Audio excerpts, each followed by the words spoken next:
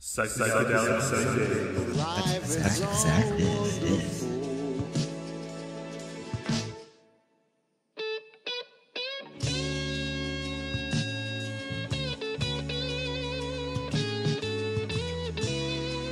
Psychedelic Sundays. um, you know, I think starting at the beginning, I think for a lot of times, the first time you take mushrooms, the first time I actually took mushrooms is I got them from my friend from San Francisco, and I was like scared to take them. So I just like didn't take them. Like we just bought them. We weren't gonna do them, and then like I had them for a while, and then like I had some time where like I had the house to myself, so I was just like, fuck it, I'm gonna do it. But then I did it. I had an eighth, and I didn't do the full eighth because I did it in a tea. and then so I did it in a tea, which was pretty good. But the thing is like it's kind of funny because I didn't really know what to expect. So like the whole time I was like, is it hitting me? Am I high yet? And I just remember like what, like in my peripheral vision, like I had this cone in my bed, in my bedroom, like like a street cone, and then so like it was just like in my peripheral vision. And then it looked like it just went down and went back up, like just like spontaneously. And I'm just like, oh shit, I think it's kicking in. Nice. And then for some reason I was looking in the mirror, and then like it was weird because then like my hair was like turned into like horns. And then I remember like looking at my mouth, then like my mouth disappearing. And then like looking into the mirror, and then I was like, "Oh, my mouth is gone." Like thinking it, and then I'm like, "Oh shit, I can't talk. Like I have no mouth." Anyways, it was just like weird stuff like that. But which is funny because I just read an article on my trip. Like I was just reading different articles, and one of them was for the ancient Maya, the headline was, "For the ancient Maya, cracked mirrors were a path to the world beyond." And like they did like these elaborate interactive like hieroglyphs. Like they were written backwards, and they had like things in them. So like when you cross the threshold, like you could see what the inscription is or something like that. Right. And so, like, I guess they would also do this when they're on mushrooms, which is, obvious. Very interesting. It might be a way to send a message across. Yeah. Right? So to speak. Because I think, before we get really deep into it, like, there's a broad perspective of, like, the missing link or something that makes a lot of this poetry, sacred narratives makes sense, is adding the psychedelic, ingredient. And that, like, I remember one time talking to my cousin, and it's funny, like, in different circles to have different conversations about, like, how much you could, like, tell somebody, not like it's a bad or a good thing, but so it could be heard, Right. And so we were talking about, like, ancient aliens, right? And so, like, this is, like, a step from, like, he's not really religious, but, like, he's like, oh, but, we kind of had the conversation about, like, ancient aliens. Oh, it makes more sense, like, if it's a higher intelligence, then it's, like, this, like, a visible guy in the sky, like, folklore or fantasy, like, science fiction seems more real in, like, the imagination. But I think, too, because, like, all of this is connected within, like, what we know about, like, data. Nothing gets, like, erased. It's always there. So, like, the Dreamtime or the Everywin, like, has, like, all the information and all its different possibilities already recorded within the whole system. And it's just, like, expressing itself in different ways, right? So, like, thinking about that, and I just remember in my head telling him, oh, but you know what makes even more sense is that it's not like physically like aliens, it's like happening deep within your own brain, you know, like inner past outer truths.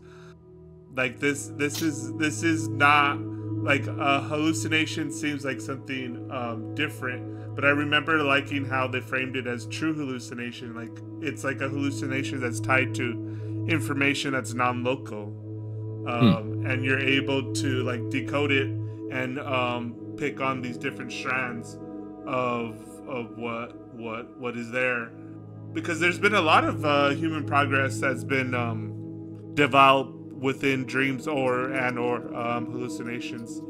And what was interesting too, what I mentioned in the chat was just really briefly. There was a translation of some of the indigenous, like back in the time, talking about them using mushrooms. And different regions had like different terms, but there were one of them was the little mushroom people, and basically they were asking it for like advice or like divination, like to predict the future. And according to that thing too, it was pretty accurate. Like most of the stuff that like they got was like information that turned out to be true or like roundabout ways of, you know what I mean? Like one guy saw his death and Right. and then he ended up like dying, you know, fairly within the time frame. One also too was like supposed to go to war and went off to war. Another one, like, you know, like most of the stuff was pretty accurate. But anyways, it's just interesting how, and that's not the only way they or anybody uses them, but that is like historically one way to use it, kind of like to gain information, you know, from it, from communication with a little voice within it, you know. A lot of the terms are, you know, the little saints, referring to like, you know, a mind that's communicating to you. Yeah, I think that's exactly what it is. I mean, the one when I was putting together the PDF, the one that kept I just kept like, are we serious right now? Is this what really is going on? Is the one about Maria Sabina and her uncle. And at first, I don't know how many times I've read this, but I didn't catch it until I was working on the PDF. But it says she was 8 years old. Like, just imagine how crazy it would be in our modern society. You know what I'm saying? Like an 8-year-old going out into the woods, getting a mushroom, and then coming back with a fucking cure for some disease that's killing somebody. Like, that's insane. Like, that is insane. But I think too, how that only works is that is like, well, yes. Right. Well, I mean, there's definitely something at work there, and I think it is. You know, my whole thing is to relate it back to, you know, something that's physical, more real. And if the mycelium has this network throughout, you know, the ecosystem, and it's literally like it running things. It knows everything. So of course, if it does communicate with you, if that's what we're talking about, then these things are going to be, yes, it's going to know these things. And, you know, if you have the right relationship with it, of course, it's going to give you that information that you're seeking. Like, I don't understand how people, you know, that have done these things don't come to these conclusions. Like, that's exactly what we're doing. And then it's funny. It's so, like what we were kind of mentioning before, it's so common sense, but also insane from our, like our cultural perspective of what we've grown up in. Because too, every you know, day. That's why I was like scared of it at first. And I think this is part of what I want to bring out in other episodes, when I was barely mentioning about being Cali sober, where like I talk about like this kind of stuff to my cousins when I'm like drunk or whatever. And they're like, "Oh damn, you're crazy." But I'm thinking, "Homie, you're doing meth. You're crazy." Right. And like, but it's kind of funny because in Fruit of the Gods, Terrence brings up this thing about like why caffeine is kind of like more accepted than like weed because it makes you productive. It gets Right. it makes you like get through your day. It makes you do menial tasks and like grind them out relatively fast. Versus if you're stoned, you're like just like, why am I doing this? I shouldn't be doing this. I could be Yeah. doing other things. I want to do other things that are more interesting. Like, but it's kind of funny because going back to like my family and I was talking about like how they're wild and I mean like I have that kind of like same thing too. It's like kind of funny because I think too, talking culturally, I think people are seeking what you get out of a classic mushroom experience when they think about like going and doing something crazy or whatever. But it's funny because it's so crazy that like you have to like face yourself in order to get like the good stuff. Yeah. And there's no way around it, and that's why it's like people don't do it. Yes. That's the fear. Gosh, yeah, and I think that's what weed helped me with a lot more with because it helped me, I guess, figure out what I needed to figure out prior to taking, some deep psychedelics. So when I'm at least so far with the trips that I've had, it hasn't been like any necessarily, even though there has been stuff that I definitely need to work on and I know these things, but it hasn't been like deep trauma that Yeah. has been locked away for years. Like I pretty much know all my trauma and I've Yeah. worked it out throughout the years. Yeah. And I think again marijuana has helped me with that Oh yeah. a lot. So yeah, it definitely is one of those things where it is necessary part of the experience. But thankfully for me, I don't necessarily need it. And I can seek beyond that and go straight into what Yeah. I'm trying to actually For get sure, done, yeah. and is establish a communication without having to necessarily, go through years and years and years of mental blocks because of some past trauma. Yeah. Yeah. But yeah, no, but it is beautiful that these things do that. Oh So, yeah. I don't want to knock anything like that because that is a necessary part of the experience. I think that, people Oh. that definitely need it can And I think use. that's definitely the culture that we live in, right? The value proposition of psilocybin, whatever. That it actually combined with psychology, like psychotherapy or whatever, or some type of follow-up therapy, that it can help you form new habits, experience basically death and kind of be all right with it in the right Right, yeah. circumstances. Be like, oh, okay, like, oh, my individual self is just a drop in the whole ocean of consciousness. Mm. Oh, okay, there's more things that you could tie yourself into, which I think is kind of interesting. There was another thing that I wanted to bring up when I was talking, and it was kind of funny because they were using this in a business way, but it says rituals rewire your brain, and like so like they're talking about like businesses using like rituals to like Mm. help Yeah, help their whatever blah blah blah. But it's the same way too when we're talking about like setting when having to do with any psychedelic, and I think with anything really, but attention, and what we were just briefly talking about before was like your own emotional baggage when coming to the trip. I think that's like the first thing that always has to kind of like right. be talked That's about important. and kind of like get through. But we want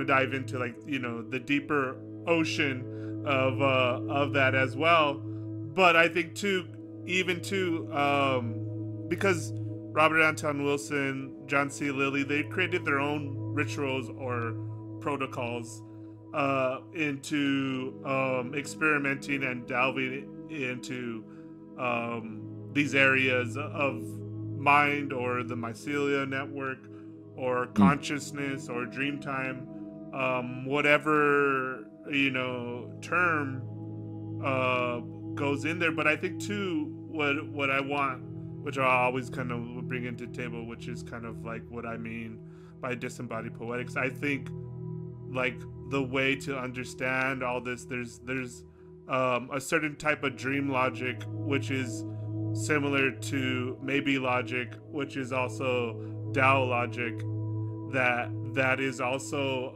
the way to better understand a lot of this is with poetry, where like in poetics it doesn't matter if you say dreamtime or consciousness or mycelia network or whatever you say, but it's like it sounds right, and you don't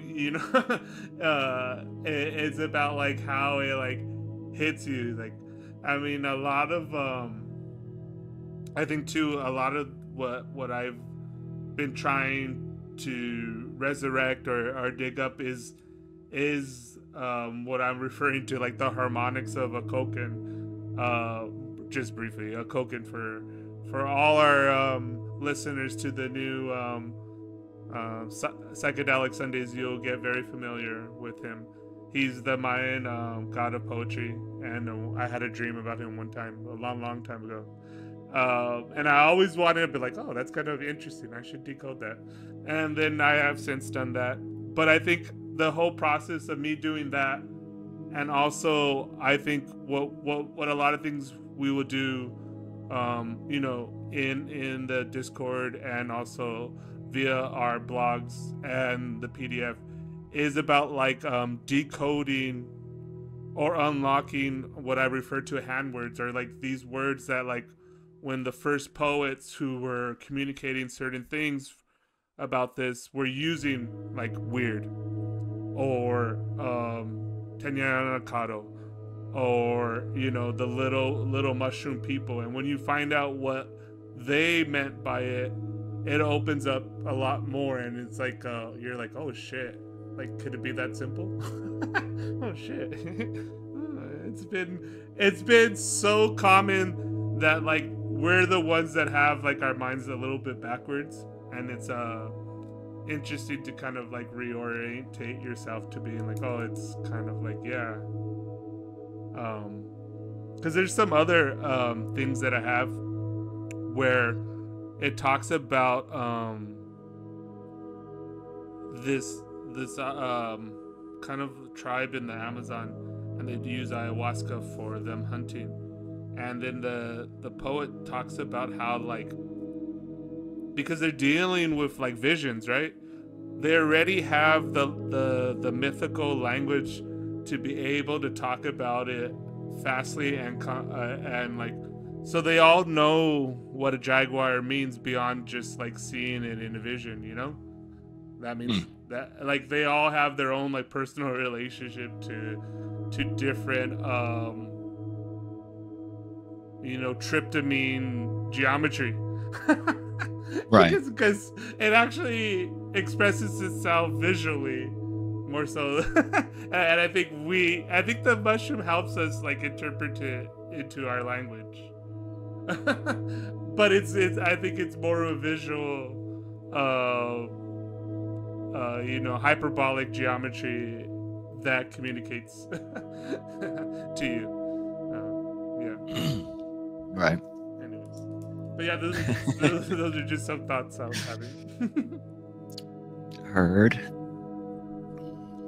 But going back to actually your first story, and I found it kind of interesting. But briefly, do you want to talk about it? Like you said, you first took mushrooms, and then you went on mines, and then you're like, oh, let me talk to this guy. Oh, my first trip? No. I think it was after we had met. Mm, It was because mine's was the summer of 15, yeah. and then it was that following like April Oh, okay. 2016, I believe. Yeah, because it was around my birthday that year. Nice. So, but it was about the same time. My microphone. And But so, yeah, how no, was I your I first had time? I mean, I had your traditional 3.5, Yeah. standard, Hey. nothing crazy. It was me and my buddies. We were hanging out, just laughed, watched the walls do their thing. Nothing really out of the ordinary. I felt like my mind was a supercomputer. I remember that. Okay. Like, I just felt sharp and alert Oh yeah. and thinking like, why can't this be life? Yeah. Yeah. I always feel like So that. yeah, it was nothing too crazy, but it was definitely a good experience. Yeah. Yeah. Sweet. And broadly too, another term, and maybe this is what we get into future PDF files, is that what I refer to as mescaline city blues, Hmm. is like that. It was like missing, be not like missing like being high or whatever, but missing like being connected to like that information, or like being there in that other like weird little place. Mm. And then I think too, for a long time too, you kind of mentioned it, that like you drank like later and it was like kind of like weird or whatever, is like you're trying to like still, like that's what kind of mean by like there's like a blues of like missing, like where you were saying like, oh, why can't this like be all the time? Right. This No, that's it. Every time I come down, while you're there, it feels like eternity, but you're hmm only there for a few minutes. Like you're not there that long. yeah. And then, as you're coming down, like for at least my first 7 gram trip, I thought I was sober so many times throughout the evening. It's Uh-huh. just that I was on a different level of come down. And I was Yeah. like, oh damn. I was like, I'm not as high as I was previously, but I feel like I'm sober now. And then it's like you start coming down again. It's like, oh no, I was definitely not sober. Yeah. But and then when you finally do come down, you're like, how the fuck is this one illegal and not just part of our everyday experience? Like, why is this being kept from us? Like, Yeah. there's Yeah. so many questions. But yeah, the mescaline city blues, like you just the what is it? The deja vu, the feelings that hmm you've been there before, even though that's your first time doing the shit. Like, what the hell Yeah. is going on? Like, why do I feel like I've been here? Yeah, like all of that. Yeah. And I think too, that's where, because I did, from being a Dharma bum, I had like these different mantras and meditations that I were borrowing from Jack Kerouac, and is mainly not necessarily psychedelics, but in night terrors, I would use them as like everything's alright forever and ever. Um, Mm. but like I think this is the funny thing about like religious texts or sacred narratives. Like it's almost as simple as that. Like you ask and you shall receive, but you have to like really ask and like at least temporarily believe it totally in the moment.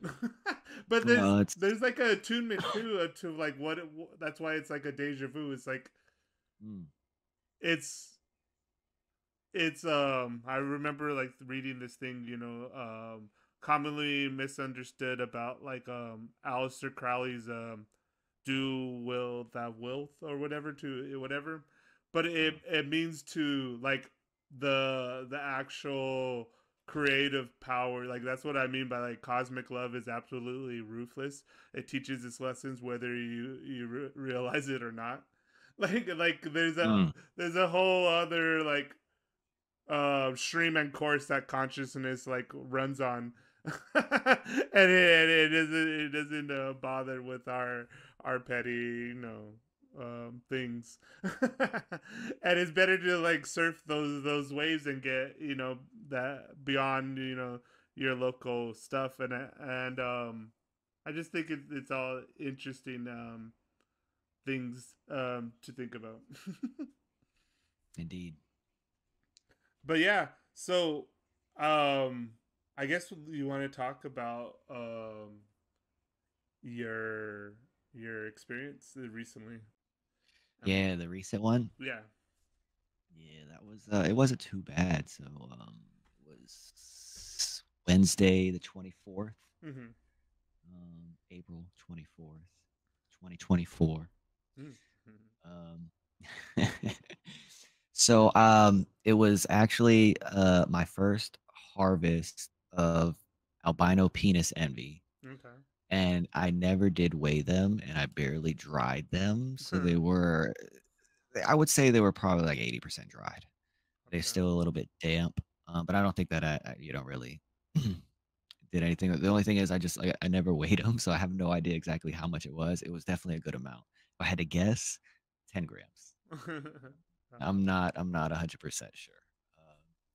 So I got to the Springs on Monday, and I took a vacation for a week off of work, Cool. and part of the plan was to do this trip.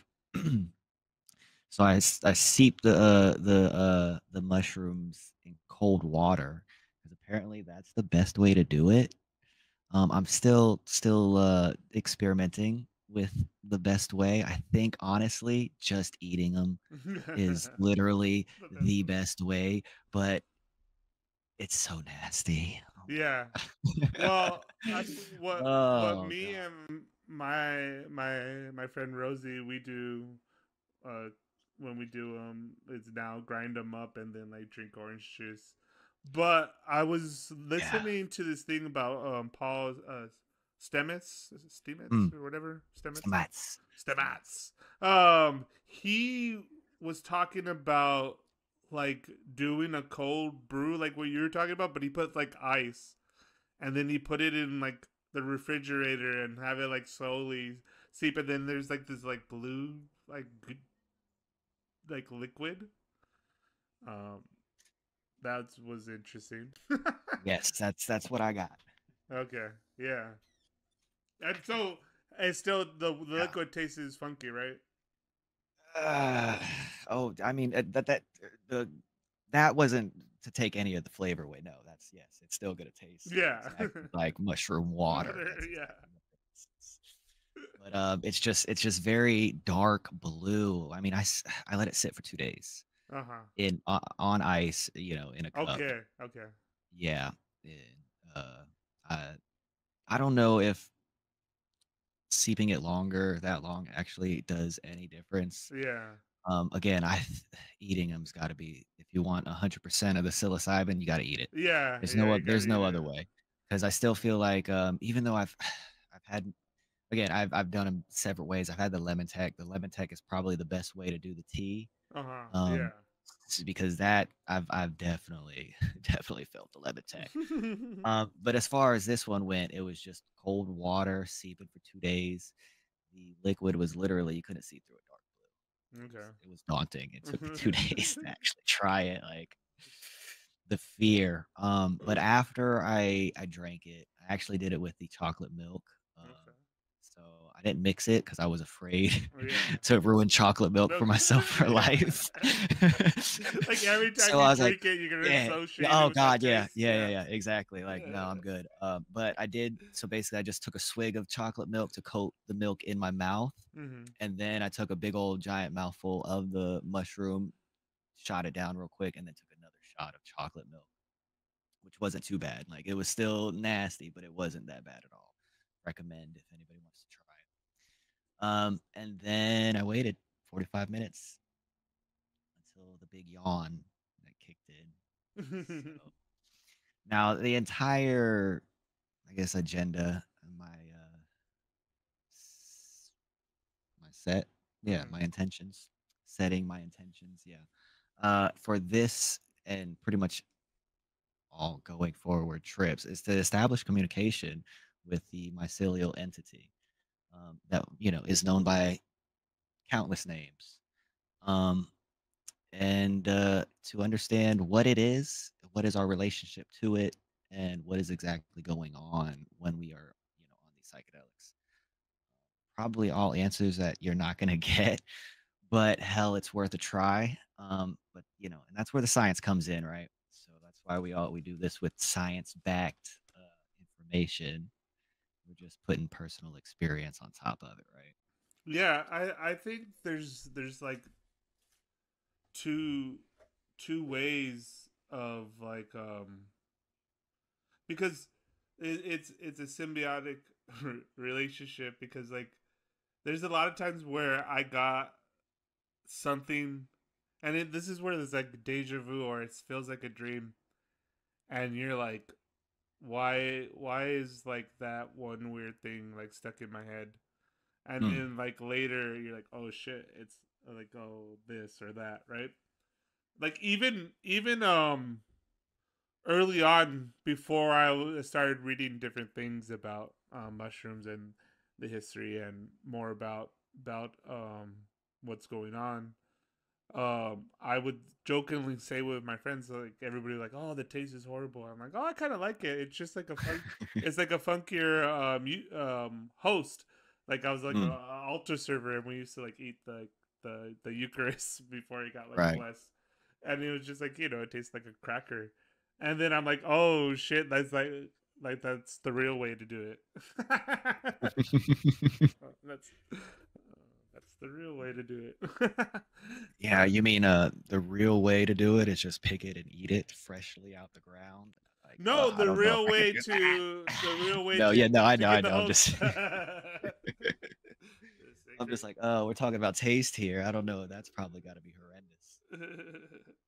But anyway, so uh 45 minutes go by, the yawn kicks in. Now, to me, I don't know if this is in the psychedelic community, but it was when I first started doing psychedelics, my friend said we got to wait for the yawn. So Mm, that's always been my indication is after 45 minutes, the big yawn.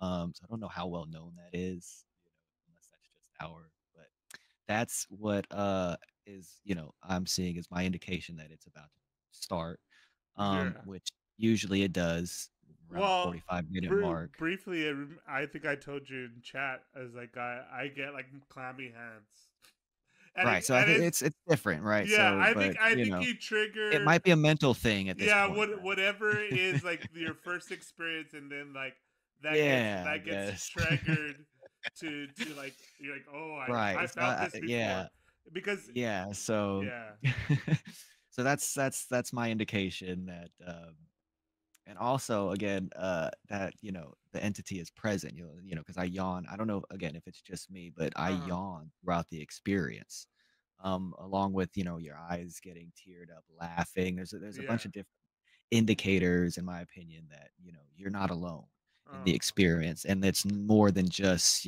patterns and otherworldly images that you're seeing. yeah But anyways, so at this time I was sitting. It's midnight. I was sitting. So yeah, so I took them at midnight. 45 minutes go by. I'm sitting at the campfire watching the full moon rise. And at this point, I give it another 15 minutes or so just to make sure I'm not, full blown over the moon, mm-hmm. and that I can actually, have some presence of self. And everything's, it's mild. The trip's coming on mild. It's not heavy, so I knew I was gonna be fine. I wasn't gonna be running around naked in the woods. So I just laid down in my tent and closed my eyes and proceeded to try to have the conversation. And I began off by asking. Well, at first off, I took a play out of Terrence McKenna's playbook, and I greet, the entity, and just say welcome, hello. And that's when, in my opinion, it appears, which Mm-hmm. is usually an all-seeing eye-esque figure, and that comes in all shapes and sizes, and there's usually one, but there's usually multiple eyes. Mm-hmm. So to me that indicates there's an entity there. There's something with us, and it's more than just geometric patterns. Mm-hmm. um and so I then began to ask it what its name was, and I got the typical response, in the form of what it seems like an old radio station being tuned in, Mm-hmm. right? Like, the Bumblebee Transformer from Michael Bay's Transformer Yeah. movies, Yeah. how he talked in the movies there.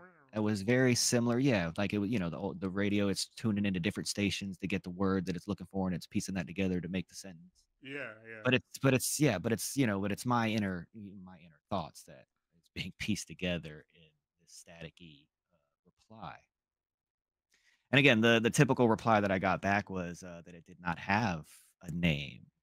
I was like, well, I know that, but you got to have a name. Like you need to be called something. We can't just refer to you as entity, right? Like Mhm. we have to establish, I want to say like a personality, a personification. I don't know what the term is, but we have to establish like something, Yeah. right? And giving it a name, I think, is that probably that line. So I just asked it what it would like to be called, and the response I got was friend. Um, I didn't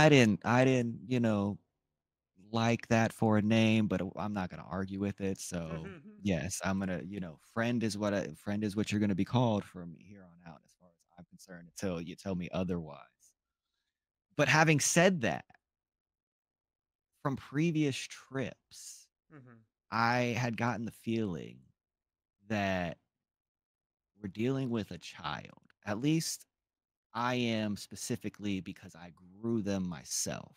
Mhm. Mhm. And we discussed this, that the wild ones would be older, they would be wiser, they would have more experience in the ecosystem, they would know things Mhm. on a more personal level. Whereas even though they might be connected, with their it's so hard to define, but I like how Terrence defined it with the hyperlight communication memory. Mhm. Mhm. Um, even though they're connected there, a child wouldn't necessarily know how to access it properly, if that makes any sense. Yeah. Like, it's like putting an infant in front of a computer. Eventually, it's gonna be better than you at it, but in the beginning, it's just gonna be smashing keys, and it might open up a couple of pages and do some things, Yeah. but you know what I mean? But for the most part, it's just gonna be chaos. Yeah. And that's how I felt trying to communicate in one of my last trips with what appeared to me to be the trickster or jester Okay. archetypal Yeah. entity. And that trip, it was this is going back to you know why I think personally it's probably best to make sure you don't have any personal baggage. Yeah. As this particular entity, the one that we call the jester, the trickster, um, it's like it's straight chaos. And what it appeared to me to be doing was going through what looked like a library, pulling out books, looking at them, and then just tossing them aside. Mhm. And in the moment, I told it to stop that because those were my memories, and it can't be treating my memories like that. Oh, yeah, yeah. That was the impression that I got at the moment. Like, it was going through my memory banks, pulling out memories, and then just throwing them around. Like, it was, I don't know if it was searching or if it was just, checking it out. Right. Mhm. Mhm. So that's what I got from that experience, that this thing's a child, right? This thing's not listening to me. It could care less what I say. It Yeah, wants to yeah. do whatever it wants to do. So I'm expressing all of these things to during this current trip to friend. And as I'm, basically going through the same rap, it says in a reply, I am correct, or you are correct. Um, so we can discuss that, right? Like, Yeah. very interesting idea. Um, Now there was way more to this trip. Some little personal things that I went through. But that was the gist of like what is, I want to discuss. The rest of it is, I was scared at a skunk Yeah, yeah. because I thought it was a raccoon. You can read that in the PDF.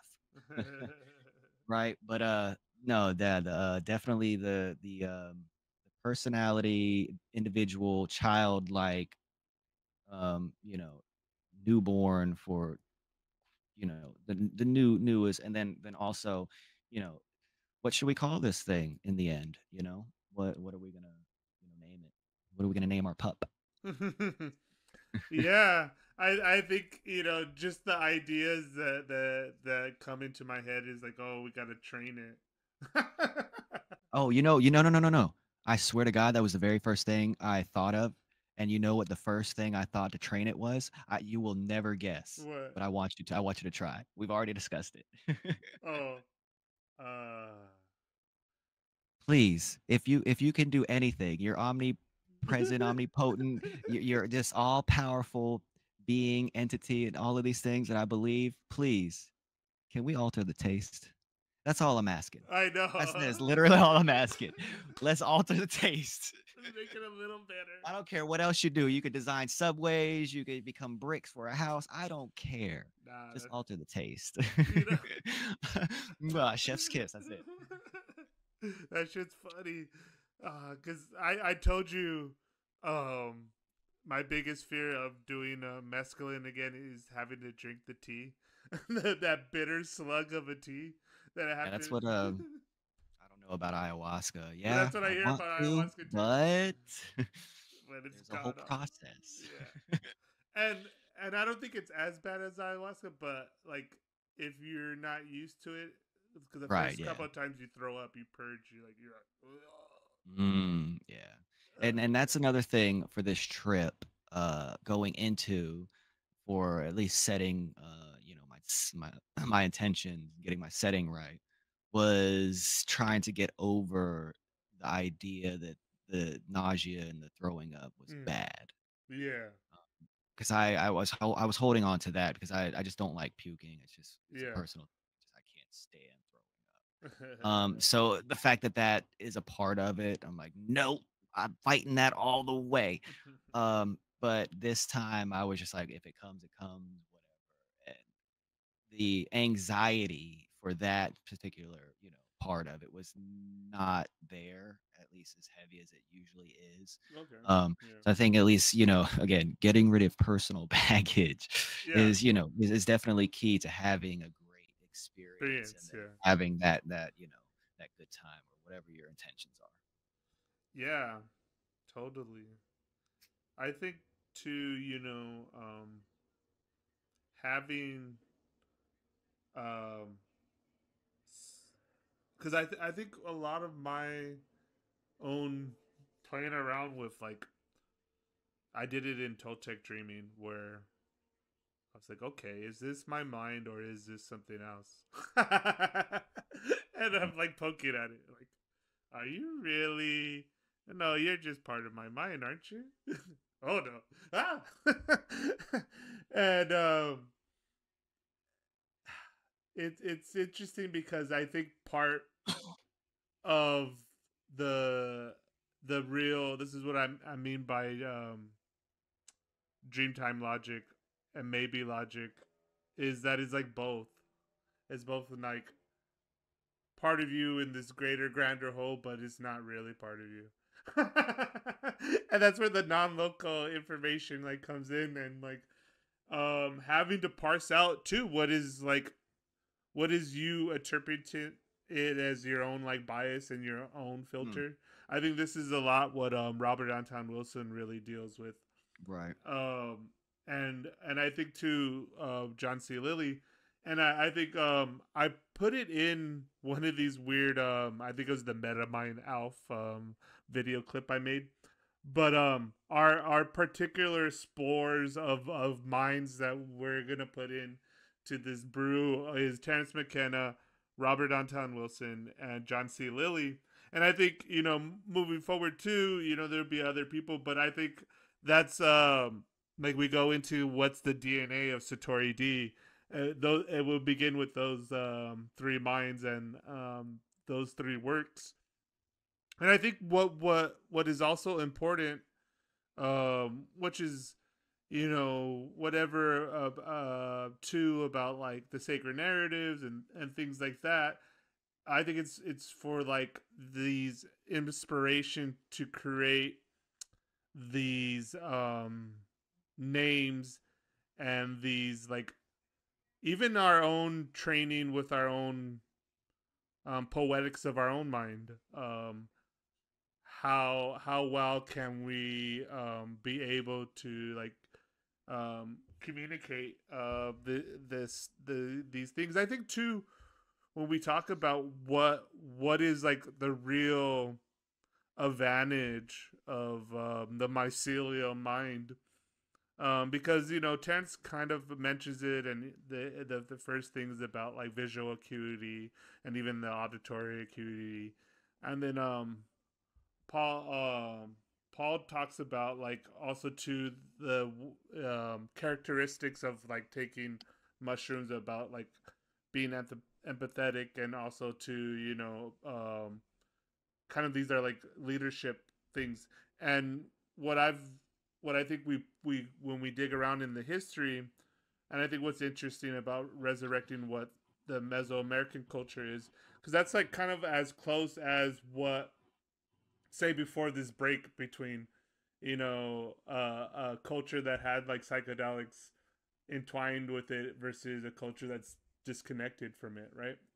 And Mm, then has material or political things running the circuitry of religion versus the mycelial working the circuitry of how people are organized. mm, Because there was this one interesting thing about this her name's Camilla Thompson, and she's translating the Shupawalis, which are written in Nawal, and these are like the indigenous writing, like basic around conquest, trying to keep what the elders were saying, and they wrote it between each other. And part part of that is she was saying in when we talk about just historically the development, they were like these advanced farming cultures, which is very similar to like the Sumerian like culture. Like that high and like Egyptian culture or whatever too, where they advance farming to like create these bigger structures, and like very roundabout with the natural cycles and this and that. But it's interesting because throughout human history, and I think this happens within the old Mesoamerican history. There was one thing about this article in the Incas, and it says like the older times they would negotiate taking mushrooms with each other or doing some type of ritual with hallucinogens. Later, it doesn't become that; it becomes with drinking, and that's like kind of like more of the degradation of the society. And like there's different developments too within the Mayan when that happens as well. And I'm wondering if that happens with like the environment changing, and maybe it's harder to get mm. the mushrooms, and then like they get further and further away from Yeah, I'm sure it parallels just like it did, throughout the rest history. of the world. Yeah. Yeah, yeah, throughout history because it seems to be I think Terrence described it as, as the temperature started changing, they became, I guess, sparser and sparser in certain regions. Uh huh. And then, an interesting fact that might be just a side note here, Yeah. specifically for the Amanitas, Mm-hmm. um, they may actually only sprout every 7 years. Oh, So okay. it could be a cyclical thing on the mycelium producing mushrooms themselves, right? That we haven't even thought of that. Yeah. But this is brand new information now that we're they're studying mushrooms a lot more nowadays.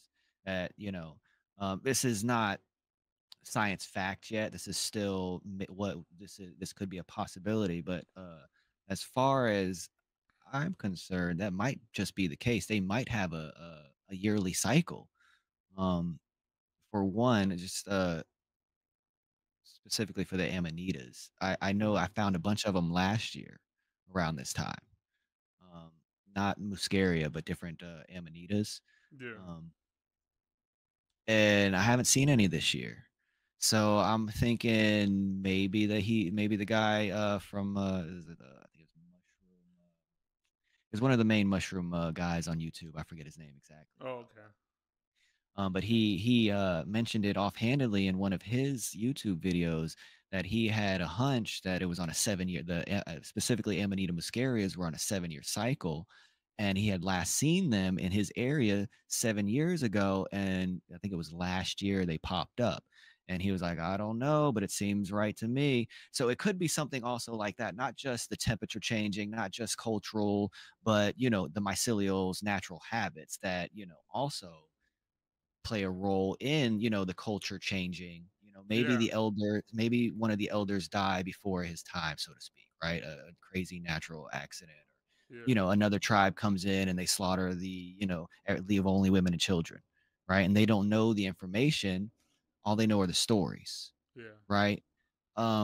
So because these mushrooms are probably on a cyclical cycle, they might know initially, but they don't know, quote unquote, the secrets. They wouldn't Yeah. know that cycle, right? That's something the elders would have kept to themselves and trained for the shamans, and that would have been their secular knowledge, right? Hmm. But the people would have known, the But sacrament. Oh, it's a mushroom, right? But they, because I was watching one of these videos before we were talking, and we're talking about the Mayan stone mushroom figures, right?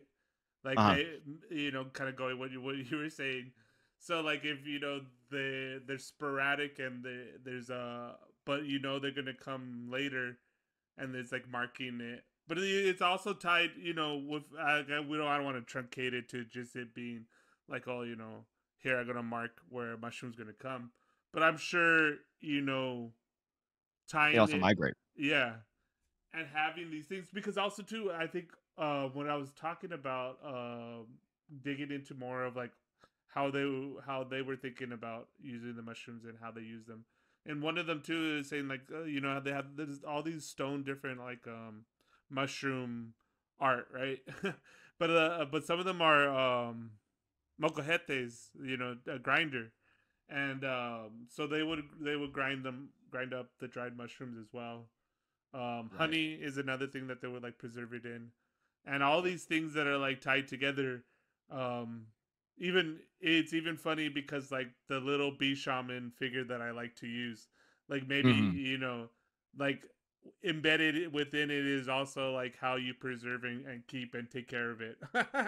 you know, it's like Oh yeah, yeah. yeah, I mean, that's exactly. I mean, look at it. I'm staring at it right now. yeah, But if you interpret it in a certain lens, that's exactly what we're talking about. We're talking about a humanoid that has mushrooms sprouting out of all over its body. That yeah, sounds like a symbiotic relationship. You got two species together, right? yeah, And then the bee could symbolize many things, but I think it is the connection to honey. I think we're right to assume that because honey was well known not just in Mesoamerica, but around the world as a natural preservative. yeah, And so many cultures, used honey to preserve specifically mushrooms and other yeah. fruits. Um, But Pa- yeah, that to me Paul, right there yeah, is Paul mentioned is that there was like a law, like in like the medieval times or whatever, to ban mushrooms specifically in honey that they oh, used yep, to yep. brew. And in beer, Yeah, yeah, in yeah. general, yep, yep, because honey was And mead when I was was talking too about the switch of how they ritualized, basically settling tribal beef, w- before it was the brew that had the the psychedelic honey, and then hmm later they don't use it anymore, and then they're just drinking. But I think too, like if you even think about it, because I know in my own experiences without like having all of this research knowledge about it, was hmm that like I was literally inside my friend's head. You know what I mean? oh There's yeah, there's no doubt about it. So it's like there's like you can't lie. Like if you're, you know what I mean? If you're vibing, And you're like Yeah. solidifying that bond versus if you just get drunk. Yeah, in the moment you're like, oh, we're best friends, and then later you're like, oh, I gotta fucking Well, screw that person. I think if we get down to, the more physics of it, I guess, that Mm. if because you both were tripping, right? Hmm. Hmm. On shrooms. Yeah. Yeah. Okay. So if we had this symbiotic relationship with this mycelium that works off of a quantum entanglement of the chemicals psilocin Hmm. um, in our brain, then it would make perfect sense. And this chemical being a vehicle for a communication, right? Like Wi-Fi. Yeah. It's essentially connecting devices. Um, then it makes perfect sense that any device that was currently connected to that network could receive communications Yeah. from each other, meaning two people taking psilocybin are now on the network of the mycelial, establishing communication with it and also each other. And we're talking telepathic communication, not Yeah. just verbally speaking, but you said you were quite literally inside her mind, Yeah. hearing her thoughts, Yeah. right? Yes. So we just need the science to back that up, Yeah. basically. You know what I'm saying? Like, and Yeah. I think that what I just described is as real as it gets, and it doesn't necessarily need to be any more woo wooier than that. Like, Hmm. if we can find the science, which honestly I'm confident because of every science that they've been doing, every experiment that they've been doing with this stuff Yeah. leads to me what seems to be this final conclusion. Yeah. So it's just it's a waiting game. We got to be patient. Well, I think to going back to where you're talking about the radio station Mm, in the visible landscape and true hallucinations, Terrence and Dennis talk about vegetable television. hmm Um when I talk about my Moses moment when I commune with a bush, and then later on, like I don't even know, 5 years later, I like, oh my god, the sound of microtubules and the sound of consciousness is the same sound that I was like in tuning, because like that's how I got like to commune with the bush. Is like it hmm was like this like weird humming sound that I had to like really really focus on, and then like it became everything, and I became it. And then I was really pissed when my friend like knocked me out of it. I said, "Damn it! I was just communing with it. I was established contact, Right. contact, and you messed me up." But and later, it talks about residents, and this is, you know, I was reading this book called High Weirdness, and he goes over Terrence McKenna, um, Robert Anton Wilson, and Philip K. Dick, but he's talking about Terrence McKenna and what the experiment when they take the mushrooms, and then Yeah. they Sure. want to have the philosopher's stone, right?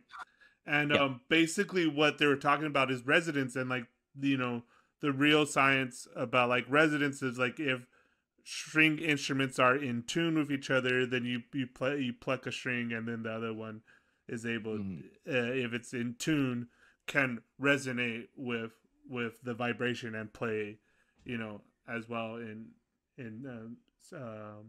synchronicity, in the harmonics.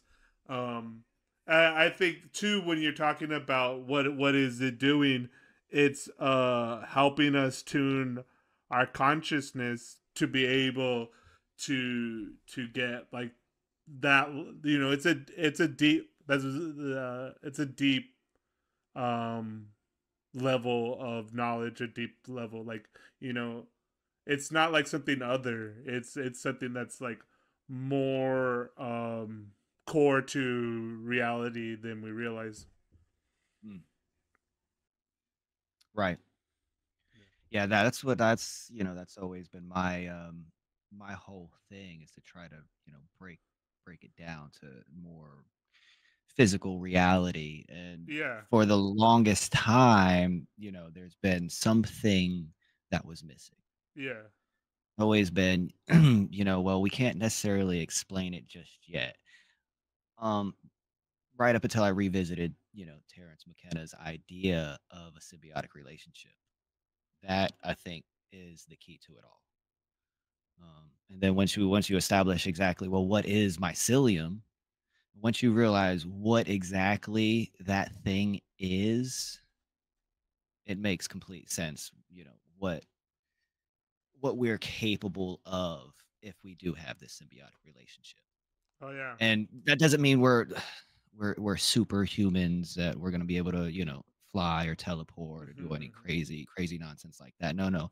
It means one, we are definitely not alone. We've never been alone. yeah, That's plainly obvious to anybody that just walks outside and sees nature, right? yeah, But two, that we've been in communication as a species, as a whole, with another sentient being other than a human. Like that has occurred, and it yeah, can occur. Is ongoing occurrence. and And that yeah, Yeah, but that communication is something that we have never had an analogy for, that we couldn't describe until we got the internet. And it's the only the it's the closest analogy as to what the communication is doing between us and this other species, is that it's showing us the internet of its own, of its lifetimes, you know what I'm saying, yeah. of everything it's ever experienced, right? And it's not necessarily anything more than that, I think. Not to get too deep into it. But Yeah, I, I, you know, it's kind of interesting too because I think this is like the human, the real human story is like this tension between you know the because I remember how I framed it in my head is like, oh, I read a book that it was called like I think it was just called Gaia or whatever, and in the whole book it was like what was his name, Lovelace? No, I forgot. It'll come to me later. But anyways, the Gaian hypothesis and about uh, how like the Earth is a network system that's mhm. intelligent, and he's giving all the science behind it, and like the rainforest is like its lungs, and he has all these whole Yeah. systems that created it to its own entity. And I was like, that's I love that book, but it wasn't until I had my mushroom experience on this private beach in Santa Cruz and like feeling the earth like breathe, having the felt experience of it. It's like a whole different way of like engaging with like the actual like knowledge of like what's going on, Mm. really going on. It doesn't have to be any more like this gloss of like religion or spirituality to it. I don't like using the term like God. I remember one time using the term consciousness, like a lot of times, like how people use God. And this one guy Mm. that was very religious was like, like downvoting my stuff. And then I'm like, oh, why are you doing that? And we had like this whole conversation, and I was just like, you're just mad because I'm not using God and I'm using the term consciousness in the place of God. Uh, Just like, oh God. okay. But I have my own bias on the other way, Right. because when I hear other people use God more poetically, I'm just like, oh, why are you using God? But that's my own stuff to get over. Uh, but but it is too because like there's funny because like I have had direct experience with lack of a better word, higher intelligence, right? Like direct, like weird direct experiences with mushrooms or in dreaming, and mescaline and other things. Um, and but when someone uses like religious terms, they're talking about like those things that I experienced, but like I'm just like, you haven't like experienced it, and I Huh, haven't experienced it, and I wouldn't use it that way you're using it, that way. because they're also the tricksters, and they're also not to be taken very seriously. No. And if you had experienced it, you wouldn't be being like this. I remember one time I had this crazy conversation with Dream Eater, and I was just like going off about how like people were. This was like before or during the Great Meme War, before when like that Pepe, and like before Donald Trump became president, and it was just like a Uh, very weird time on the internet. And yes. I was talking to Dream Eater, and I was talking about, like, I go, okay, for lack of a better word, and I always say this, like I always put like caveats, because like I'm gonna say like crazy things, and I don't totally believe it, but in order to tell you the story, like I have to like say, give it names, Right. right? I was like, for lack of a better word, I went to Lizardland, and I was in Lizardland, and I met this Jabba the Hutt toad face person, and he scared the shit out of me, and I started telling Dream Eater about this, and then I go into that thing I was saying. It's like, and if all these little dipshits on the internet that are doing Keck and fucking Pepe like actually met the fucker, this chaos god, they wouldn't be fucking around with this shit. Like, I pissed my dream body. I just kept on going on, and then because like I go out and I tell him it's the toad face Jabba the Hutt guy, and he's like, oh, you met Keck. like he was like, oh, I've been there, like all matter of factly, and I just start laughing because I was like, you're totally right. But it's funny because we're able to talk about it because we had like enough experiences to where we're not talking like we're in normal senses we're using abstract language, but it's to Hmm. point to something that we both experience. It's not like, just like some daydream in my head, you know what I mean? Right. Oh yeah. Yeah. And so like we're trying to communicate, these different things, and then it was just funny because when you're talking too about like the trickster or the chaos energy that like is a whole other side to it too, uh Hmm. where, and I think one time from all the psychedelic literature, there was this Tibetan monk, and he was telling Alan, I think it was at the Allen Ginsberg's Jack Kerouac's Disembodied Poetic School. But anyways, he says this lecture, and something about like a lesson that like you could use in psychedelics, and he says, well, don't cling, and it's like, if you see heaven, don't cling. If you see hell, don't cling. And and it's like as much as there's the both sides of the coin. That's why I'm always like, if someone like overly like romanticizes it and doesn't like bring in about like the fear or the other side of it or the trickster side of it, then it's just like, okay, whatever. Because it is just that, like, I think too, from my own experience, it's like even though you have these personal handwords that give you say your relationship to friend, but it is still like how much, like, at the end of the day, you still process it through your own mind, and you can't, is like, how many minds do I have, you know? Mm. And like that's why I kind of like, I really do think Robert Anton Wilson and his work helps with Chapel of Perilous. And it's funny too because you know how like weird my content could be, and I always get like certain comments, and this one person said something about, oh, be careful about pulling the cosmic trigger. And then I was like, yeah, Operation Mindfuck has gone too successful, I gotta admit. But it's funny because like, as it goes back to that same thing, it's like I know perfectly well like how I'm using it. Like, I'm using it as this artistic like project, Uh-huh. and meaning I'm not mistaking the map from the or the meal from the menu or the map from the territory. or at least I'm constantly trying to check myself on that. I think that's it's just like in Inception, where you have to where they have that like little um Yeah.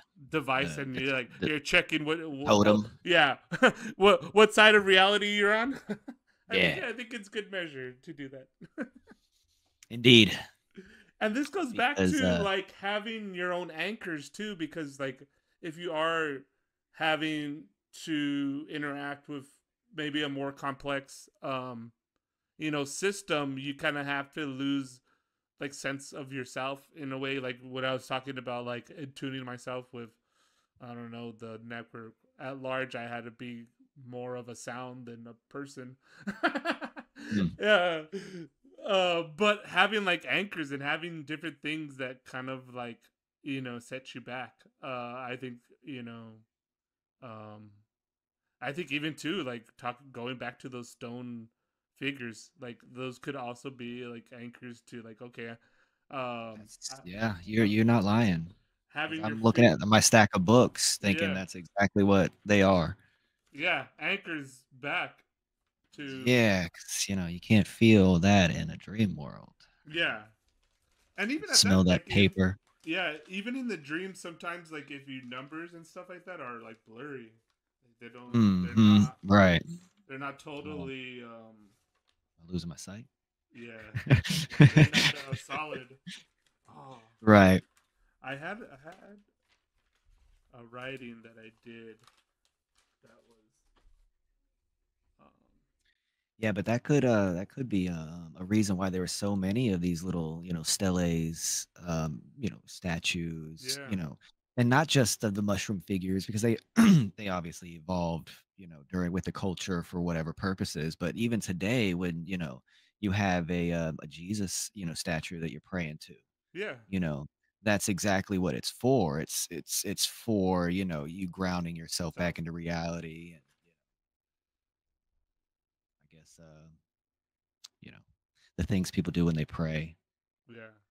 And I think too, for us and any other person out there listening, is learn, because there's another thing they brought up in that book that I was mentioning, high weirdness. He was talking about what is also important, um, with Terrence and Dennis, what they're talking about later. What Dennis kind of brings out too is metabolism. I mean, you're talking, one good and bad thing that Terrence liked about the mushroom, like how long like the metabolism's gonna last, and Hmm. it's not always true, but like you do know, like, okay, I remember, every time it gets too weird for me, I go, I know I'm on shrooms. In a few hours, it would all be over. Like, it's okay. Just go with it. Whatever happens, you'll be fine. You'll be fine. You'll be fine in a couple hours. And but what is also interesting when we're talking about like true hallucinations and what is really going on here is, I remember one time, it was one of the lowest doses I took. Like I split an eighth with my friend, and we were on the Hmm. beach. But like it was, we were like, I guess, really vibing because like it was hitting us pretty good, and like we had to share mind space, and like it was crazy. And but in the morning, like I felt like we were totally done with the trip. Like it was more than 6 hours later. It was like 10 hours later. I totally felt like, like the weird little psychedelic hangover that you have. It's like, Yeah. Oh yeah. Yeah. Yeah. yeah, Bad. you're not, but you're not Yeah. tripping anymore. You're not seeing anything. You're Right. not hearing anything. You're just kind of out of it a little bit. Yeah. You're just kind of floating a little bit. And then so I just have like this intuitive sense to go back to where we were at the beach, and then there's like this fog, and my friend follows me, and then I see like this thing like glowing off of the ocean, and like at this point I'm like walking like kind of automatically now, and my friend's getting kind of nervous. Like, where are you going? And I'm like, I don't know. I want to see what's over there.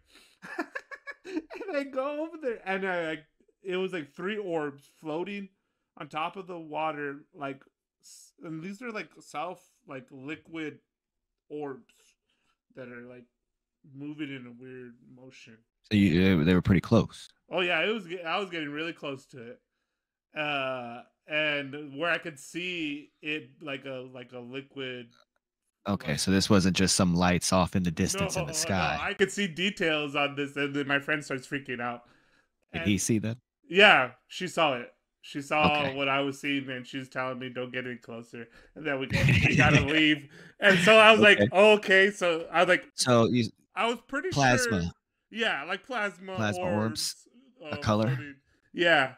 And so I'm like, dude, I'm not tripping. I'm like, I'm pretty sure I'm not tripping, but at the same time, he's like, that's the only time I've seen something like that. That's the only time I had that that feeling, and it was just kind of weird because like later I see this get expressed in like sci-fi films Uh-huh. and different things, and I'm like, oh, that's exactly what I saw, you know? Now you said three of them. Yeah, there was three. Were they moving erratically, or No, they were like just hovering in like line. were they in a line, just three in a Yeah. straight line? Yeah. So they weren't in like a triangular pattern. Nah, they were just like lying and chilling there. So and you say about how far away? Probably like four. I would say like 400 yards. You know, like half a football field, kind of. Over the ocean. Yeah, it was on the coast on in Newport Pacific. Beach. Yeah, that was like Details. No. So according to ancient psychedelia, you saw the mushroom and beings yeah, terraforming the planet. Congratulations, my man. yeah. And you see that you was firsthand witness. and then the thing was it was crazy because like I felt like I would we didn't take that much, you know, like in my and I Yeah. wasn't that experienced then, but it was just like weird that it happened the way it happened. Like, Well, on a side note, scientifically speaking of not taking that much, as far as I forget exactly, I think it was this year. I think it was January of this year. I might have the dates wrong. But there's a article in the PDF about psilocybin and its effects on the serotonin 2A receptors. mhm, And apparently, what they found in this study was that what we consider a microdose mhm, may be too much. You might have to lower your idea of what a microdose actually is. yeah, I was, Um, I was so, and that obviously that's gonna be strain specific and whatever. but I You think got too all that. what is also part of the equation was like our intention and our setting. we Yeah, we were yeah, both already like experienced mushroom people. We already had like the music set. We already had like a base level of like where we wanted to go, right. and we kind of like ran. We're like, okay, we're not gonna be stuck on like, oh, can you hear me in your head? We're like, okay, we established contact that we're seeing the same thing. Like, let's like change the landscape. We're like, Right, right, right. Let's see let's where we can let's see take this. let's see where we can Yeah. take this. Yeah, yeah, No, I was just saying that you guys, you said you didn't think you took that much. Well, maybe we what we think is not that much is actually enough to yeah, get us yeah. to get that, where that, Establish and again, that's going to be residents. strain Yeah, specific and all of that stuff, yeah, but you probably had a good strain that yeah, was high in potency, right? And then you took what you would consider not a lot, but it turned out to be, yeah, even though because of, and it has to do with the actual and this is interesting. I think it says plasma here, but it's what they were calling psilocybin plasma, okay. which to me is very interesting term that I want. Yeah, it says and plasma psilocin. That's what it was. So that's something I definitely want to investigate a lot further to for specifically the the symbiotic relationship, because it's gotta it's gonna be on that chemical molecular level, right, in the And I quantum world. think too, when we're talking about the physics of it, I think a lot of what is tied to the poetics of it is the same thing. Meaning, Mm. if we're talking about plasma, that's an in between state of being liquid and solid. Right. So it's basically, when we're talking about the quantum level of particle or wave, we're talking more of the wave function. So it's not going to be so solid. Hmm.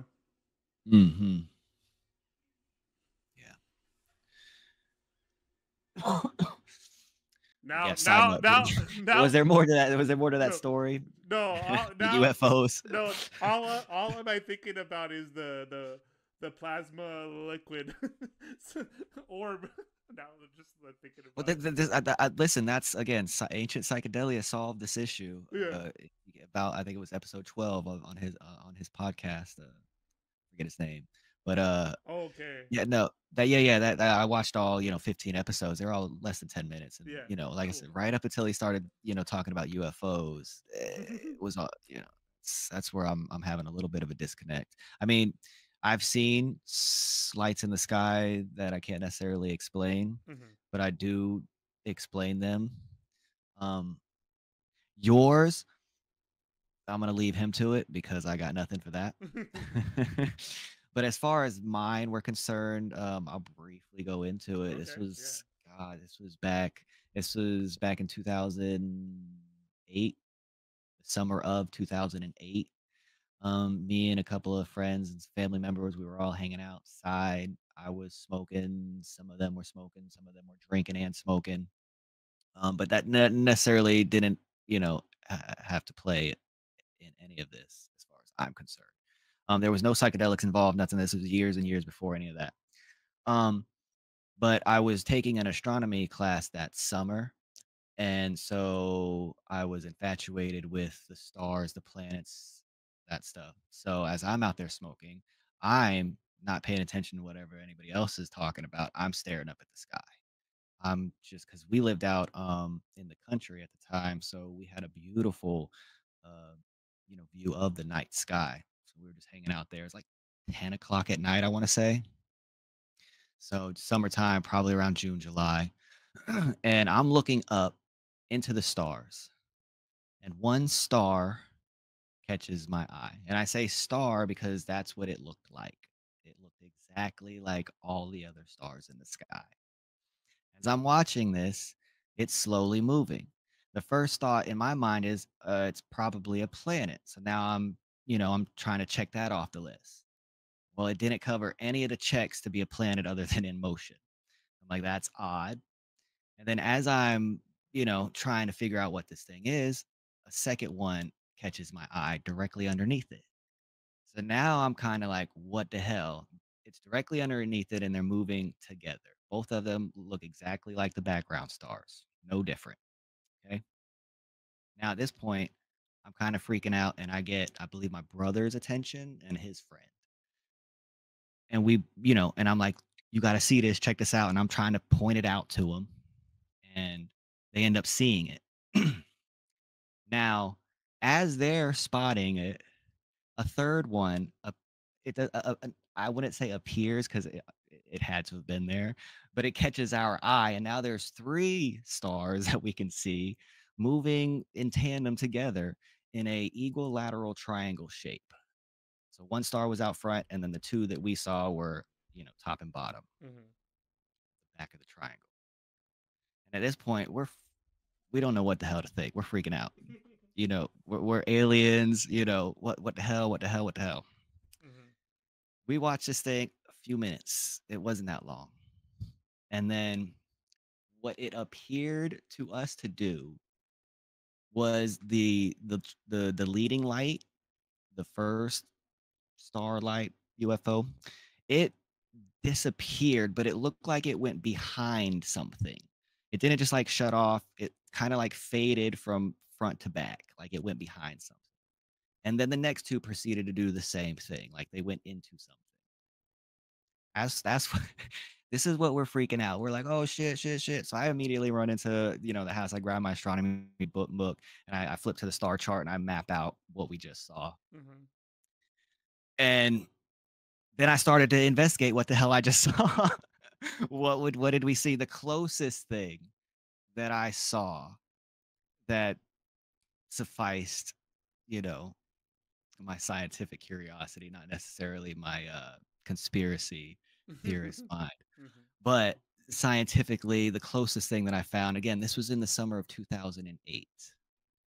The closest thing I saw was an article that said NASA or whoever the government, NASA most likely, was planning on sending up satellites in 2012 Mm.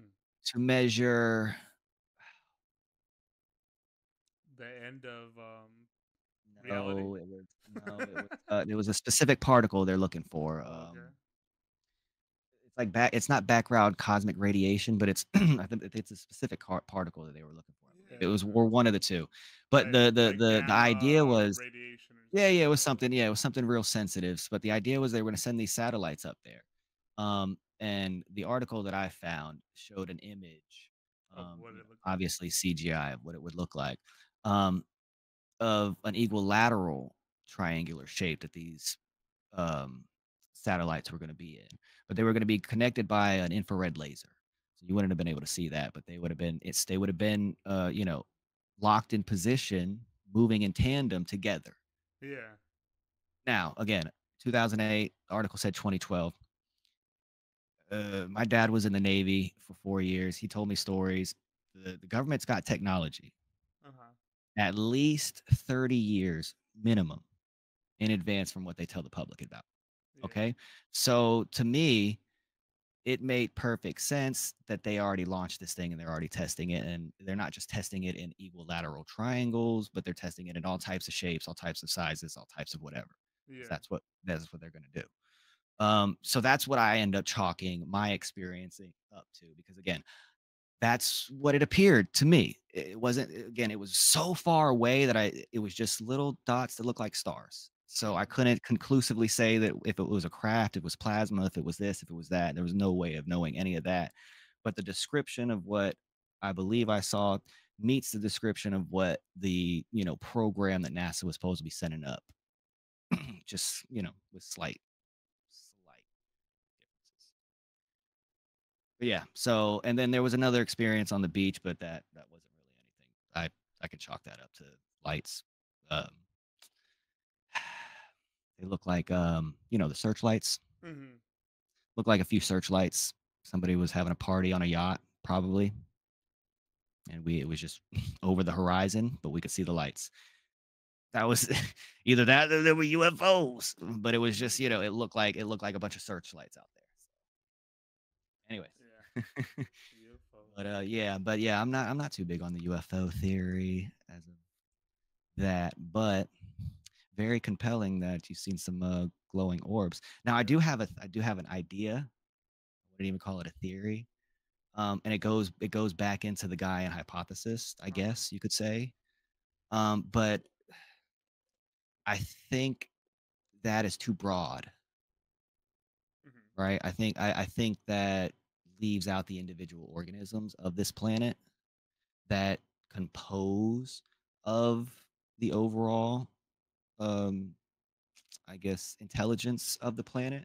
Hmm. Um and specifically for crop circles, it's not aliens, it's actually the plants that are doing it Hmm.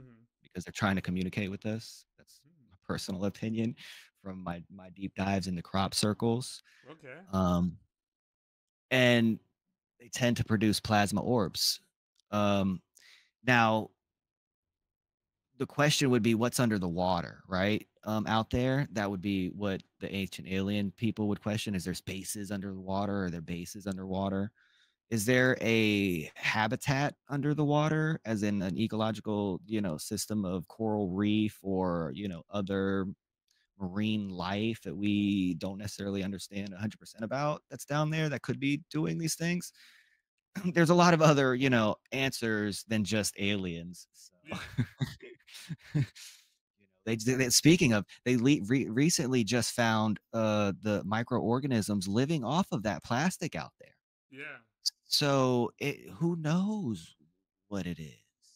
Right? It's probably not going to be aliens, Life finds but a way. right. But it's going to be some other life that we do share, this habitat with. Yeah, I think too. It for me, it's like the the complexity and the denseness of the actual informational environment that we live in. There's a lot more going on than we commonly realize. Oh yeah, yeah, yeah. Yeah, Then we tend to, we make believe. yeah. And definitely, like some of the interesting things that I kind of wanted to play with too in Dude Where's My Wallet was like, you know um like dolphins. Mm.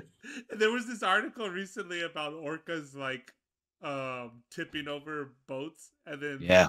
and then they found out like the one that was teaching the other ones how to tip over the boat, they had a bad experience with a boat.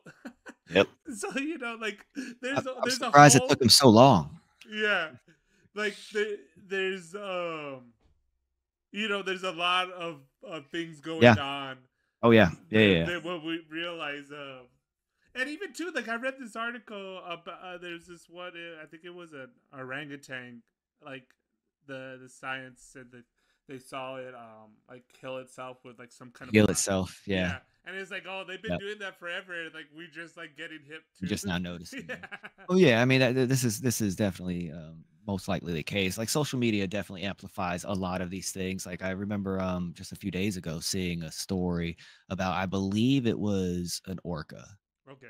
back in, I believe, the 1800s. Oh, uh-huh. It was something like that. It might have been a doll. It was one of those creatures. And it linked up with the fishermen, Oh, uh-huh. and it would point the fishermen to, I believe, tuna. I think that's what they were hunting. Oh, okay. I can't remember the details. I might be 100% wrong on all of this, but the fact of the matter is, this might have been a TikTok made up shit. I don't know. AI may have made this story up. It sounded great though. I believe God, it. fact checking. Jesus. In this day and age, we got to fact check everything. But anyways, the story goes, whether or not it's real. And I'm gonna call it an orca, and I'm gonna say they teamed up with local fishermen to hunt tuna, because that's what I'm remembering at the moment, Hell whether or yeah. not that's true. And I don't think that's true. That doesn't sound right in my mind now that I'm trying to. But anyways, it might have been bigger. It might have been bigger than tuna. It might have been whales they were hunting, because they were I believe they're hunting for the oil. I don't remember. I'm gonna have to look it up. But anyways, they were linking up with another sea creature to hunt another sea creature. These fishermen. And yeah, and they would go out to sea, and they would see the I believe it was the orcas, and the orcas would take them to their catch, and they would share the spoils of the catch. Yeah. Yeah, great story. That's exactly how we domesticated wolves, right? Right, yeah. I mean, that's just, yeah, that's human history, right? No, This is but what we do. I mean, these and we used to know it. It's just we got so far away from, you know, It's the modern, cities that really detach us from, yeah, nature. nature and all its weirdness. And I think that's to round everything back around. When I was mentioning about like there's a difference between high strangeness and high weirdness.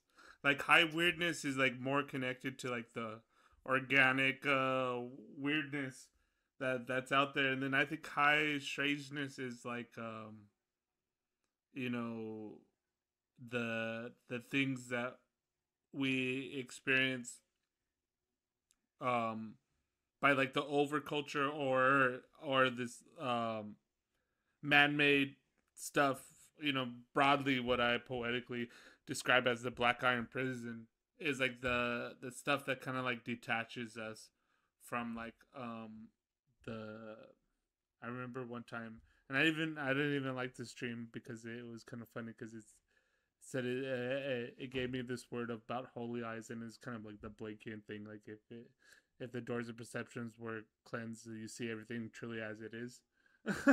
Mm. And but yeah, and I think the high strangeness is it's kind of like the difference too, what I was talking about in the beginning, between like the the drama and wildness that like comes with like drinking and real drugs versus like the high weirdness that comes from like psychedelics and um Mm. even weed in that sense. Yeah. Yeah. But kids out there, go out there, take a lot of mushrooms, and really start to destroy the sense of yourself. Man, Uh, that's an interesting concept back on the kids. 'Cause, you know, a lot of people like I started psychedelics at 25. okay. But, unless you count weed. If you count weed, it was 16. So, but weed was the only thing that I ever really did. I didn't get into mushrooms, and I tried a little bit of LSD, but that's literally all I've done. But till 25, and I that wasn't intentionally. That wasn't something that I chose to do. It was just they were never around until Yeah. they were around. One Um, one day my friend came and he had a big jar. oh, So okay. I'm like, "Ah, let's do this thing." But, but I believe it's the Mets. It might be others, who knows? But I believe they say 25, right, is when the brain is fully mature, Yeah. and they're like, Yeah. try to stay away until that point. Yeah. I'm not sure how scientifically accurate that statement is, or who even Yeah. said that. You know, Um, I do think, as far as like we're living in the time that we are in the culture that we are, I do think later, um, like what you were saying about like 25, maybe even somewhere around like well, kids, I think they have too much life baggage that they need to technically, handle, yeah. right? And that's why a lot of people get turned off with their first time because they have a bad trip. Oh yeah. And the bad trip is usually something that they don't wanna speak about, and it's usually something personal. It's something that they're not ready to handle, and they're Yeah. still wanting to package it away, so it's usually a bad trip, and that sends them down the spiral. Um, at least, that's not all bad trips, but usually that's what it seems like to me, so kids not having that necessarily maturity to handle, just life in general and in the real world. You think they're going to be ready to handle what, the psychedelic experience is throwing at them? I'm not sure, I mean, I wasn't a Yeah. kid doing these things, so I can't speak on that, right? Yeah. So, but I know, other people that, usually they start, 13, 16, they're Oh, in high that's so school, true. and and that's a flip of the coin whether or not the story comes out to be, a good trip or bad trip, right? Well, So kind of going back to my family, like that's the reason why one of my uncles thinks I'm crazy, because he took like LSD when he was like 13 mhm. on a bus, and I'm just like, what? That's not the way you use it. Yeah, well, That's a horrible way. that's immaturity, right? The Yeah, ignorance and not knowing what you're getting into, but, you live and you learn in certain circumstances, right? yeah, but like that was like his only like context to like, I was like, oh no, But also then, not necessarily every 13-year-old has some life trauma, right? oh yeah. And they don't, their closest thing to, alternate reality would be some But science fiction, if right?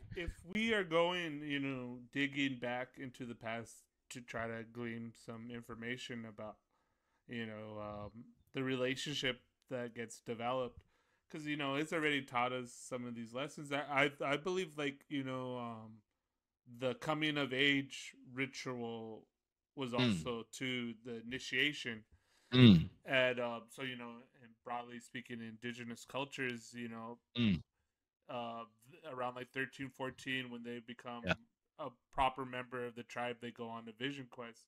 And, the hallucinogenic tribes, it would be peyote or whatever. right. and they have to go out and survive on their own, basically. Like, okay, throw them in the deep end.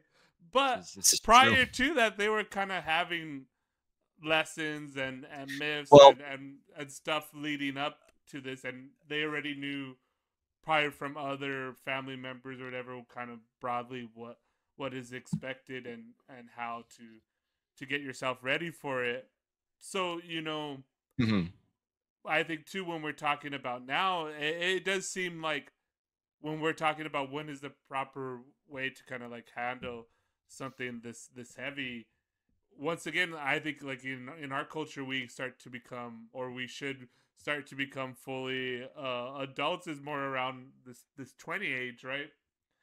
Before Mhm. that, you like what you were saying, like I I I didn't do I started to experiment with weed and psychedelics. I think a little later too. Like I didn't experiment, like I didn't start using them in high school.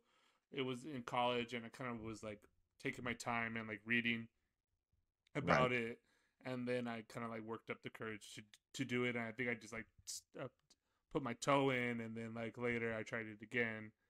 Um, and so I think the first time was around 18, 19. But I said I don't think I really figured figured it out until like like the summer of 23. Mm. My first psychedelic summer, and I was reading the Luminous trilogy and Cosmic Trigger, and I was thinking, is Robert Anton Wilson watching me right now? Because when you were talking about the stars, and I was like, "Don't tell me this was the Star series."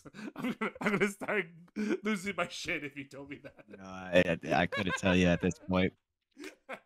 If I still had the book, I could pull up a star chart. I'd probably tell you, but It it probably was. is.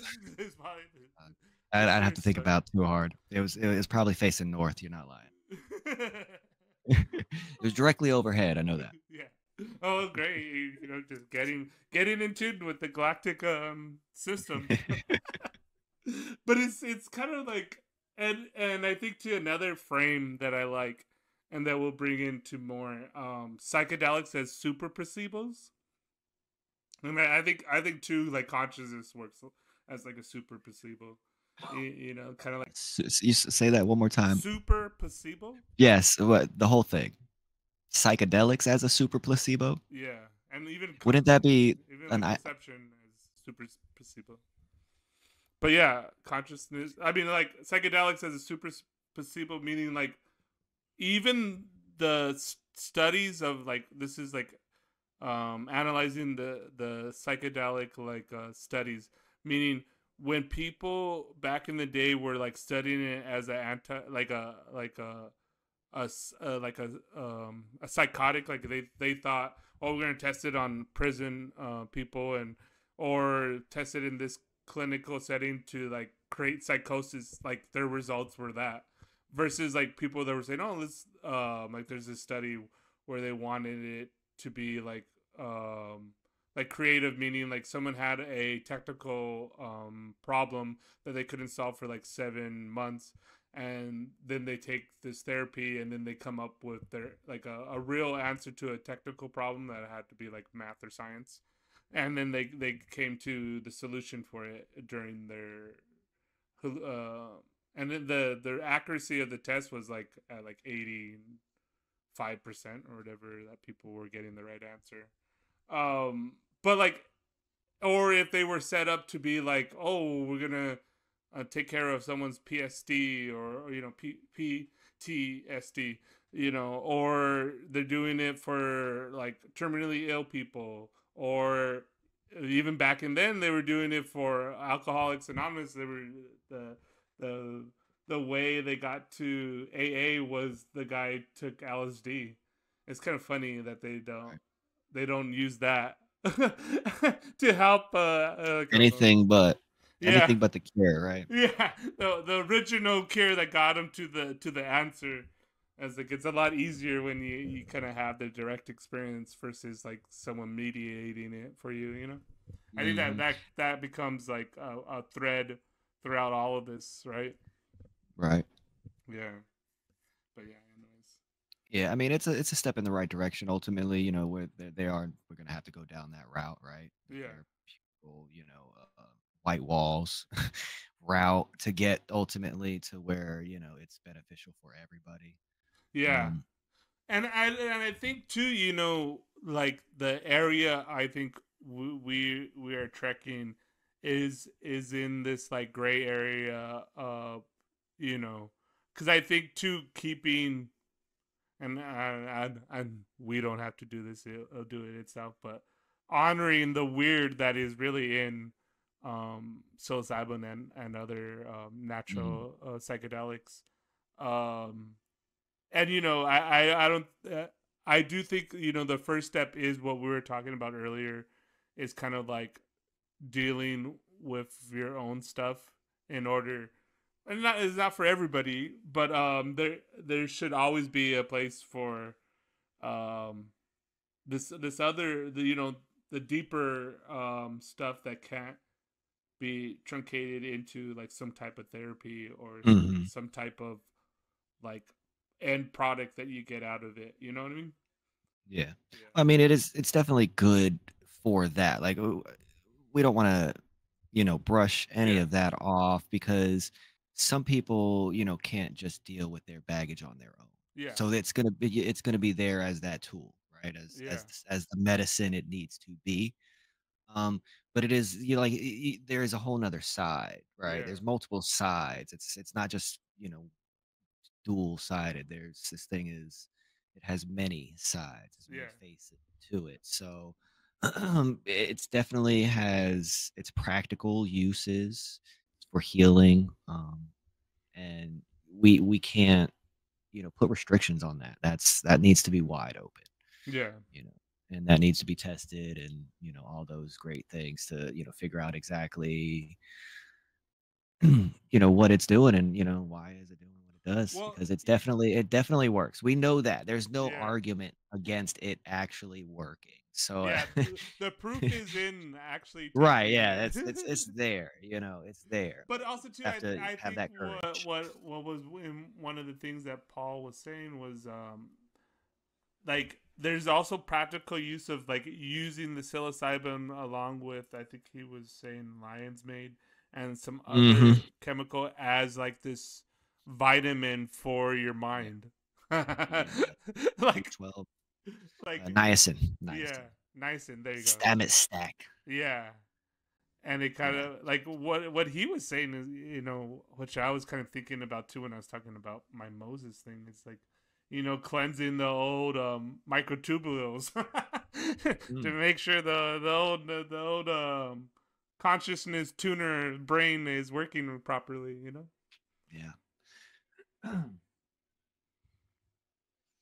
Yeah, he's doing a lot of trials on that, so it's looks good. I don't know if he's gonna have a product out soon, but yeah, Yeah. those three, the lion's mane, psilocybin, and niacin, apparently, um, not individually, but only together, Together. work in the entourage effect to actually boost mental capabilities. So yeah, it's very interesting. Yeah. See, like that kind of stuff is, I mean, especially like it's so funny too because when I was reading these different things that I was telling you this article about, like the Mayans using that broken mirror, and then like there's another Yeah. one where they were evidence of them doing a ritual with like blessing or doing um, the ball court, and they had morning glory, which is a psychedelic. Hmm. I've done morning glory before.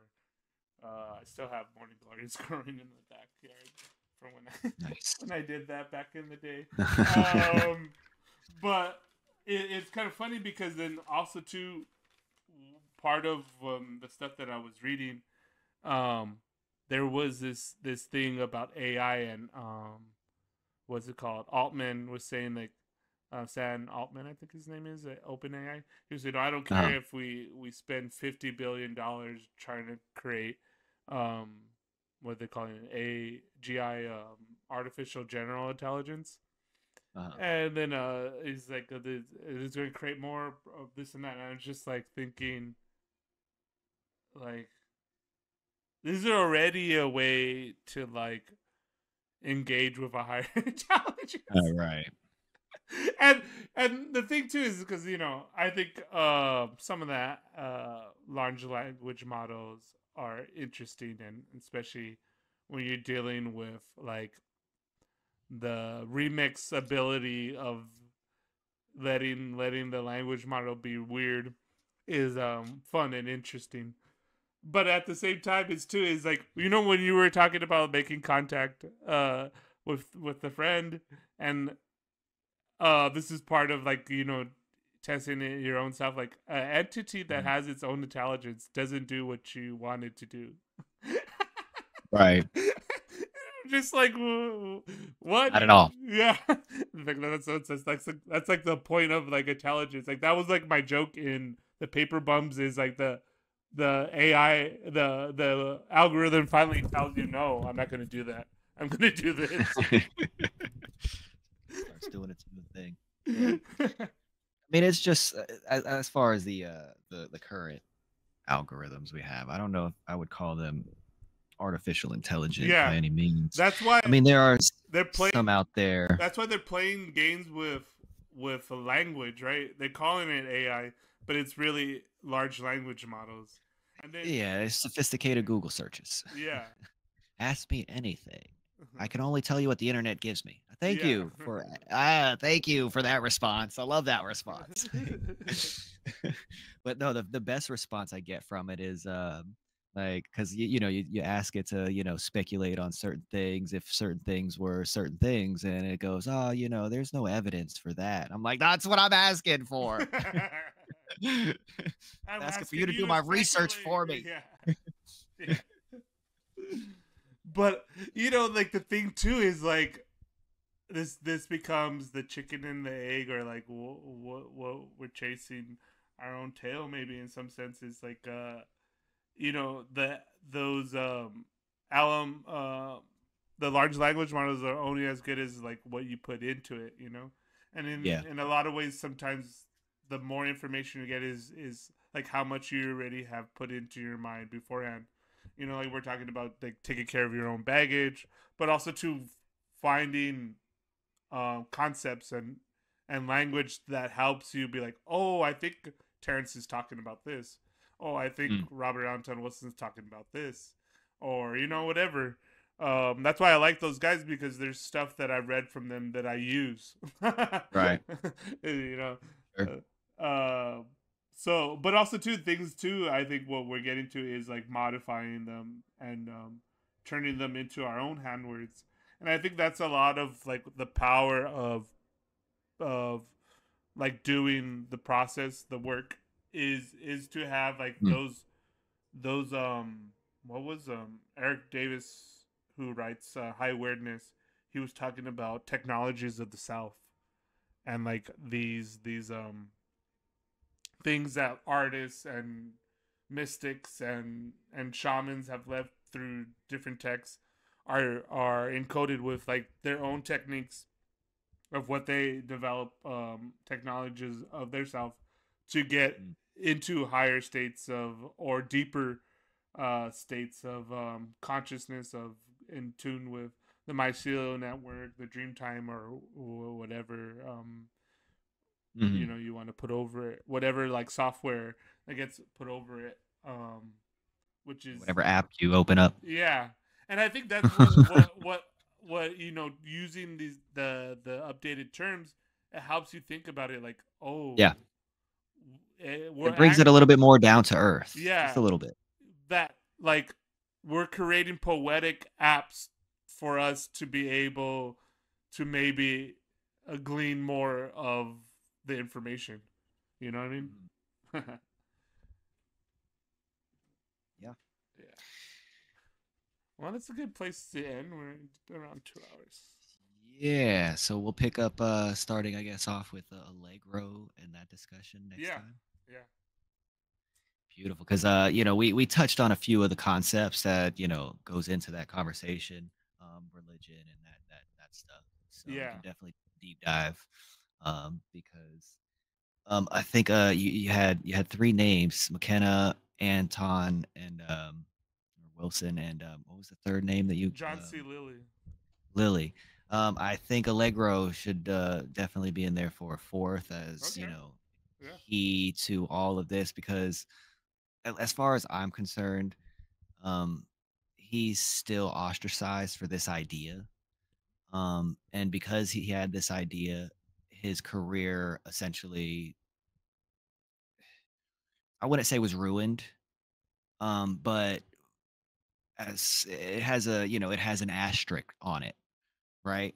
But if you were going into that same career to do any of, that same um, ancient, language studies and all of that, you would have to use, specifically for the Dead Sea Scrolls, you would have to use his translations to this day to actually, research those things. So to me, that's very contradictory, that how you can ostracize somebody but yet still have to use his work and say that he didn't know what he was talking about. So it's stuff that we definitely got to get into. So and like I said, I Yeah. think he's definitely key. At least his idea, maybe not everything, but this specific idea, that it's all mushroom mythology. So yeah, Okay. Yeah. get into it. Yeah. That sounds like a good place to start next time. Hell yeah. Yeah, and then what do you call it? I think too. What I want to bring in is like that. Maybe we do it the third time. The little mushroom people. get in get into what crazy shit some of the indigenous people were doing with the mushrooms. Yep. Yeah, I mean, it all ties in. They're parallel. So yeah, the Because names are almost the same, identical, if not yeah, the same. yeah. 'Cause, yeah, the And there was this thing little too children of the that I woods. really have this thing about like I think it's a Mezatec uh ritual, and it's also about like the music that gets played with it, which I think is be interesting to kind of like bring about, because I think it's pretty much like standard, something about like some type of rhythm to like it's kind of like a metronome to get you into in sync. And there's definitely something to do with that weird buzzing sound. Yeah. But yeah, anyways, it was good. Good stuff. All right. Yes, sir. Good talk. Okay, later on. Until next time. Psychedelic Sundays. That's exactly what it is.